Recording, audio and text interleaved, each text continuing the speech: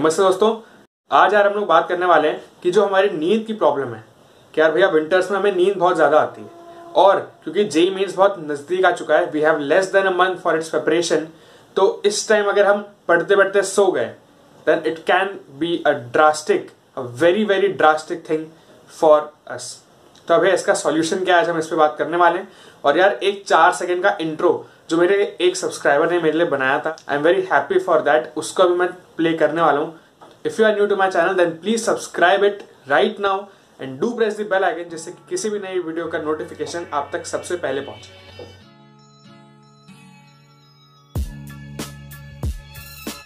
So guys, हम root cause में जाएंगे यार कि हमें नींद क्यों आती है विंटर्स में। And in fact, you will be shocked to know that winters does not directly affect your sleeping cycle. Sleep आना या ना आना विंटर के होने ना होने पर डिपेंड नहीं करता। To your surprise, it is due to our bad habits, it is due to the improper posture in which we sit during our studies that makes us sleep. जब विंटर्स में सर्दी होती है, मान लीजिए आप रात को लेट नाइट स्टडी कर रहे हैं, 1 बजे, 1:30 बजे, 2 बजे, आपको बहुत ज्यादा ठंड लग रही है, आप टेबल पे बैठे थे, आपने सोचा कि यार मुझे ठंड बहुत लग रही है, काम करता हूँ, मैं अपनी चेयर को बेड के पास रखता हूँ, पैर अपने बेड पर रखूंगा और रजाई ओढ़ लूंगा। उससे क्या होगा, I will start feeling Cozi, warmth आ जाएगी और मैं अच्छे से पढ़ पाऊंगा। But here people don't realise कि जब आप अपने पैर बेड पर रख लेंगे, ऑटोमेटिकली आपका जो पॉस्चर है वो एक एक्टिव स्टेट से इनएक्टिव स्टेट की तरफ ट्रांसफॉर्म होना शुरू हो जाएगा।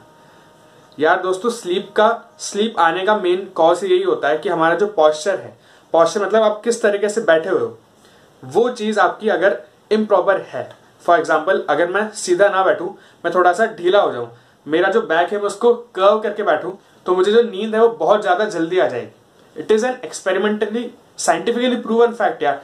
तो अगर मैं सीधा बैठूंगा then my body will remain in the active state और मुझे ज्यादा टाइम तक बॉडी को सस्टेन करने में, कोई काम करने में हेल्प मिलेगी।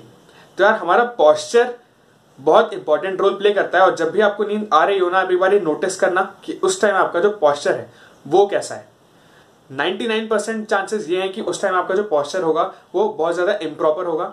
या तो आप थोड़ा लेटने वाले पॉस्चर में होंगे, या फिर आप, जैसे मैंने अभी आपको बताया था, आप बैक को कर्व करके बैठे होंगे। ज्यादातर बात दोस्तों है ना, यही होता है कि जब विंटर्स में हम लेट नाइट में स्टडी कर रहे होते हैं तो जनरली हम बेड के ऊपर बैठ के पढ़ रहे होते हैं, या फिर हम बेड के ऊपर लेट कर रजाई उड़कर पढ़ रहे होते हैं, जो कि बहुत बहुत गलत चीज है। अगर आप लेट कर पढ़ रहे हो या फिर इनफैक्ट आप बेड के ऊपर बैठ के पढ़ रहे हो ना, देन ऑल्सो आपका जो पॉस्चर है वो सही नहीं है and you are bound to sleep in the next 10 to 15 minutes. तो यार अब इसका सॉल्यूशन क्या है? पहला तो यार आपका पॉस्चर हमेशा सही रहना चाहिए जब भी आप पढ़ाई कर रहे हैं। मेक श्योर कि आपका पॉस्चर सही है। अगर आप जो पढ़ रहे हैं वो आपको याद नहीं हो रहा, आपकी मेमोरी में वो ज्यादा अच्छे से स्टोर नहीं हो रहा, then also posture has a very very important role in it. जब हमारी बैकबोन सीधी रहती है तो प्रॉपर ब्लड फ्लो होता है, ब्रेन तक प्रॉपर ऑक्सीजन पहुंचती है, हमारी रिटेंशन पावर जो है वो काफी ज्यादा एनहेंस हो जाती है। तो यार पहला चीज तो पॉस्चर है।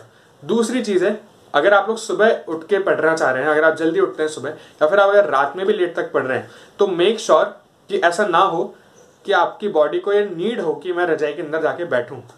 यानी कि आपको ठंड लगनी ही नहीं चाहिए यार। आप जो जो कर सकते हो, जो जो पहन सकते हो, आपको स्वेटर पहनना है स्वेटर पहन लो, फिर भी ठंड नहीं जा रही, ठंड लग रही है जैकेट पहन लो, जैकेट से भी ठंड नहीं रुक रही है भाई टोपी लगा लो, टोपी से भी नहीं रुक रही सॉक्स पहन लो यार, ग्लव्स पहन लो। मतलब जो जो आप कर सकते हो ना यार, मफलर डाल लो, ओवरकोट, बहुत सारी चीजें आप जो कर सकते हो आप वो कर लो। बट मेक श्योर कि आपकी बॉडी को ये मैसेज ना मिले ब्रेन से कि यार मुझे ठंड लग रही है and I need to go into the blanket, I need to go into the quilt. जैसे ही मैसेज मिलेगा, पहली बात तो आपका क्या जो ध्यान था, जो आप पूरा का पूरा ढंग से कॉन्सेंट्रेट करके पढ़ रहे थे, एक तो वो डेविएट हो गया।